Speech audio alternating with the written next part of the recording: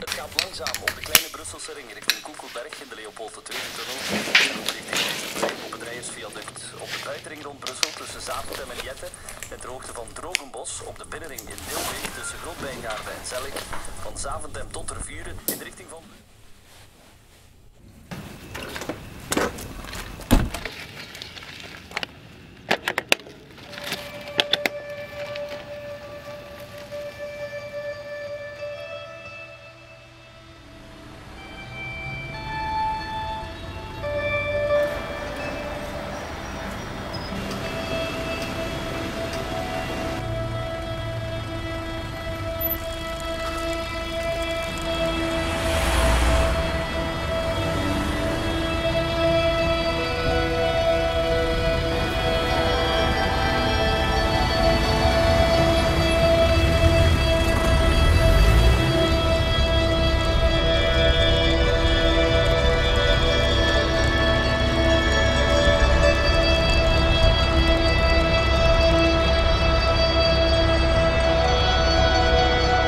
Well, when we started pedal here in Brussels around 2.5 years ago, we literally started from scratch.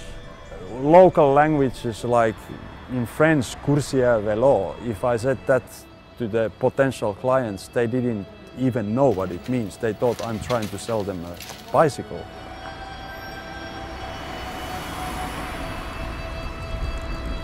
And I remember one week I was here, I had a piece of paper and I was putting every time a sign on that paper when I saw another cyclist. And it added up to 5, 6, 10 years ago. 10 years ago I came here, nobody was cycling.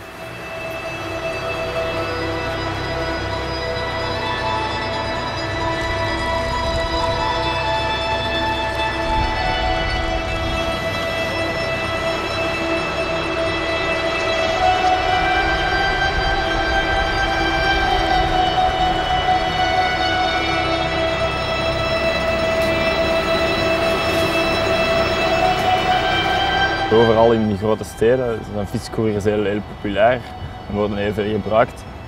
En wij zijn nu eigenlijk de enige dat zo die service aanbieden. Zo binnen het half uur leveren en binnen het uur leveren.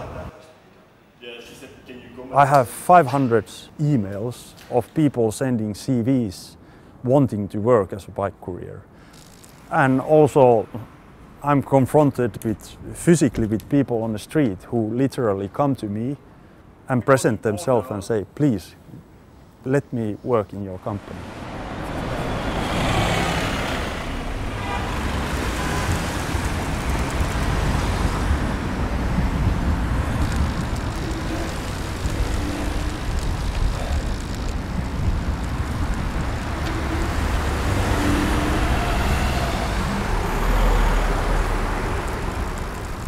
New client is like, okay, let's try those bike couriers.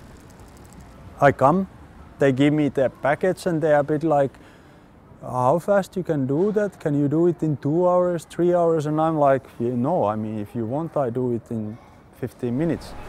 And later I hear that actually this client was calling to the delivery place that like 3 hours after that, when the biker comes, I want to know. And then in the delivery point there, yeah, he was already here 2 hours ago.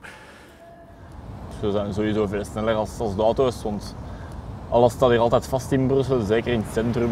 En met de fiets raak je daar gewoon tussendoor.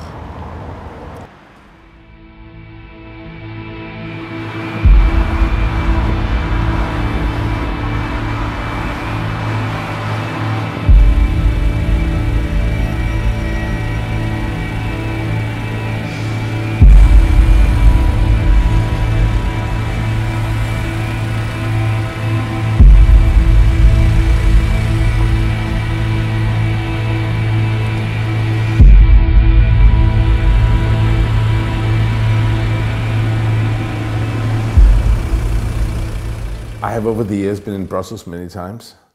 The minute I arrived, what surprised me was the enormous amount of cars. and actually also the enormous standstill that I felt in the city. And it was not only in the rush hours, it was basically all day around. Bruxelles est vraiment dangereux.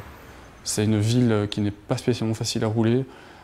Ça vient tant des problèmes de mobilité dans la ville, je pense, comme la mentalité de l'automobiliste classique qui roule plus pour lui que dans une circulation. Iedereen wil altijd als eerste zijn en je ziet dat soms op een kruispunt in plaats van de mensen door te laten terwijl als ze toch moeten wachten, zo, ja, daar toch bij invoegen. De andere auto's hebben dan groen en dan zitten die geblokkeerd. Dus soms, ja, dat zie je echt zo vaak gebeuren. On ne sait pas du tout anticiper ce qui va se passer sur la circulation. C'est ça qui pose vraiment problème. C'est que dans d'autres villes, on ne doit pas spécialement anticiper, on sait qu'on peut y aller, tandis qu'ici, non, on doit faire attention à tout, à la moindre seconde. C'est stressant, c'est fatigant, et ça en fait une ville qui n'est pas spécialement plaisante à rouler à vélo. Even though being an extremely experienced Copenhagen cyclist, I was pretty scared in the beginning. Mais on est vraiment considéré comme pas grand-chose, et ça se ressent au jour le jour, ça se ressent en tant que des queues de poisson, des insultes. On existe et je ne comprends pas pourquoi est-ce qu'on n'est pas considéré en tant que tel. Parce que voilà, la route est peinte un peu à tout le monde, quel que soit le type de moteur ou de non-moteur, mais on nous le fait ressentir tout le temps. Ça, c'est quelque chose qui est vraiment pas cool.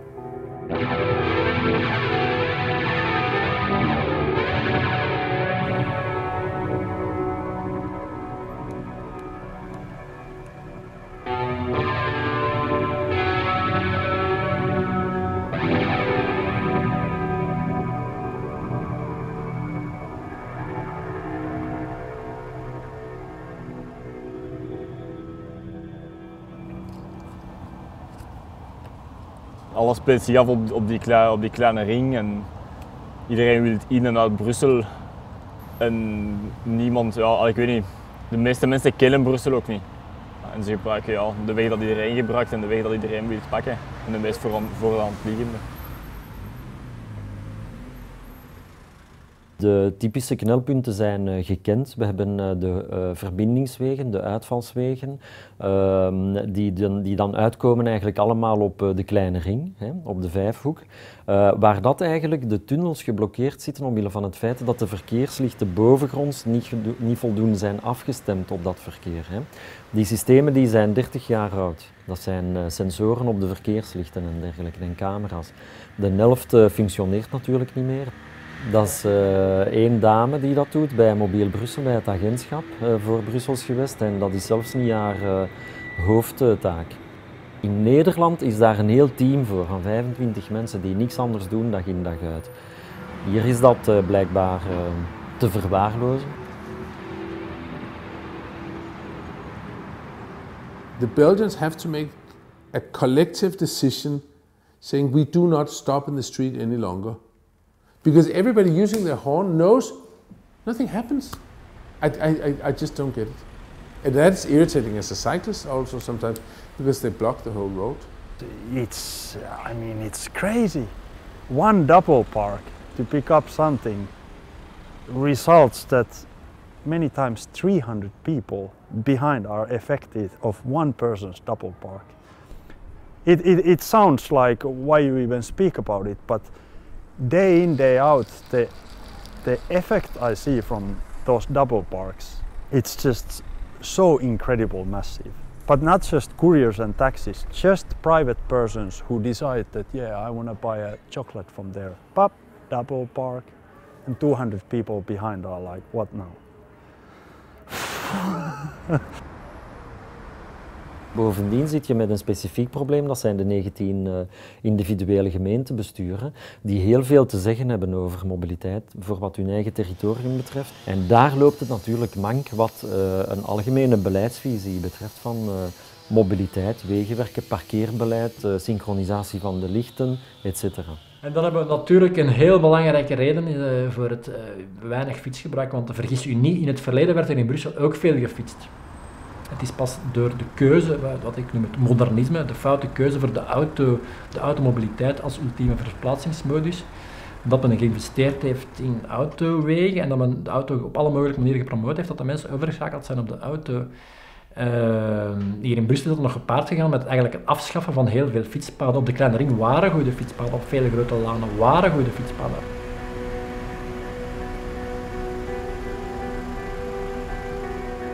But of course you have to love your cyclists, of course you have to love your pedestrians, of course you have to love the people who use public transport, because they are contributing to the well-being on tons of levels in the city.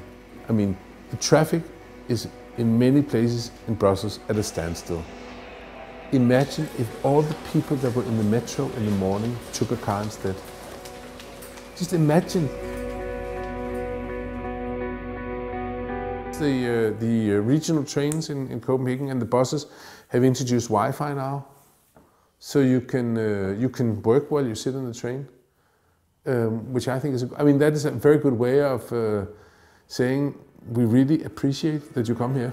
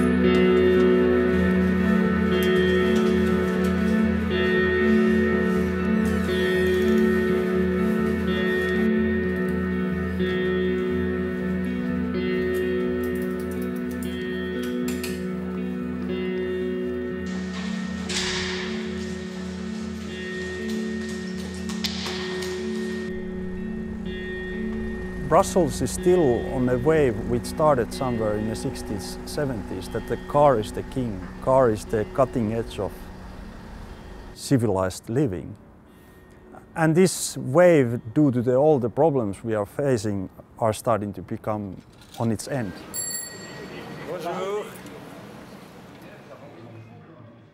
Quand j'étais jeune, j'allais travailler à Woluwe en venant de Schaerbeek à vélo et le matin, je rencontrais très peu de cyclistes et je connaissais chaque cycliste. Et quand j'allais à l'école, il y avait seulement moi et le prof de gym au début qui roulions à vélo. Mais maintenant, il y a tellement de cyclistes que je les connais plus, je les reconnais plus sur la rue, je leur fais plus bonjour. Et quand je parle de vélo autour de moi, avant on me disait mais tu es fou, c'est dangereux, il ne faut pas rouler à vélo. Aujourd'hui, les gens trouvent ça de plus en plus normal de rouler à vélo. Het fietsgebruik in Brussel is de laatste 10 jaar gestegen van 1 naar 4%. Natuurlijk, het is gemakkelijk om van 1 naar 4 te gaan. Moeilijker is om van 4 naar 20% fietsgebruik te gaan. Als we dat vergelijken met Vlaamse steden, dan scoort Brussel nog relatief slecht. In Vlaamse steden ligt het fietsgebruik tussen de 10 tot 25-30%. Er zijn meer fietsverplaatsingen in de stad, maar je moet daar voorzichtig in zijn, want wij hebben vaak de indruk dat dat mensen zijn die nu de fiets nemen die vroeger te voet gingen. Hè? En dan heb je natuurlijk niet veel beterschap. Hè? Je moet ervoor kunnen zorgen dat mensen meer de fiets nemen die vroeger automobilist waren. And I hear sometimes when I talk to politicians here in both Brussels and in Belgium, and I ask them about, are you actually up there? I like to cycle for sports. I'm not talking about cycling for sports. I'm talking about taking your cycle every morning that you go to the... No, but I have to have my papers with me.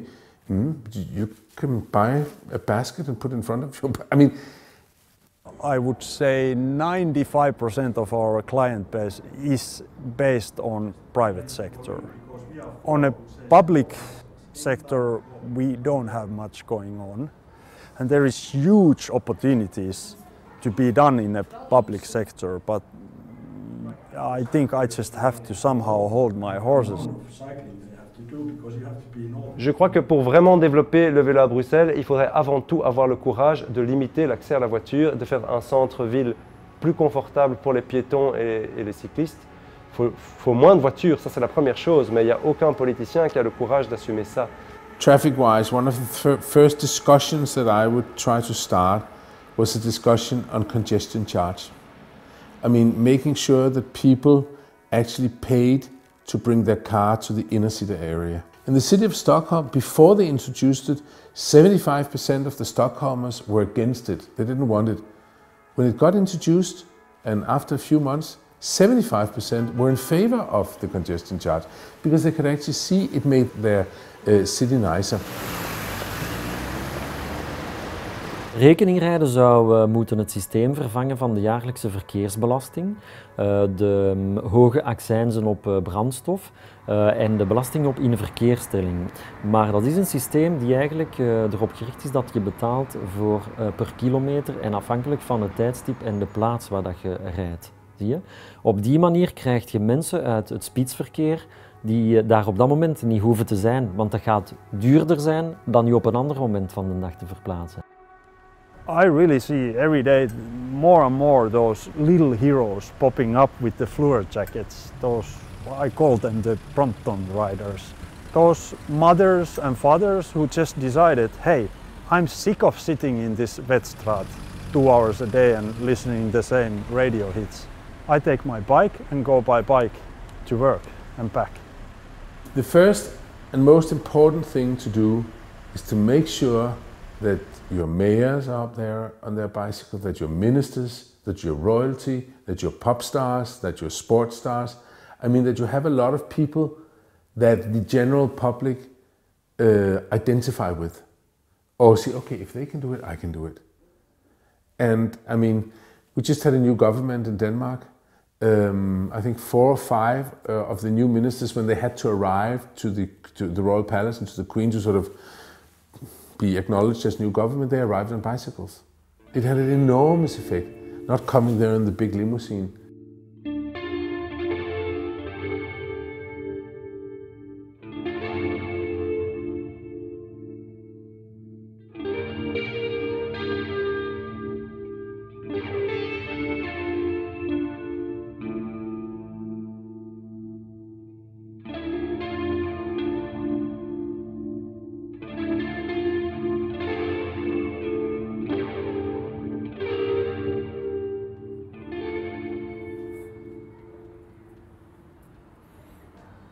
It's not that it's me and traffic. I am the traffic. You are the traffic. Somebody who walks there, somebody who drives a car there, and somebody who drives with a bike. We are all traffic.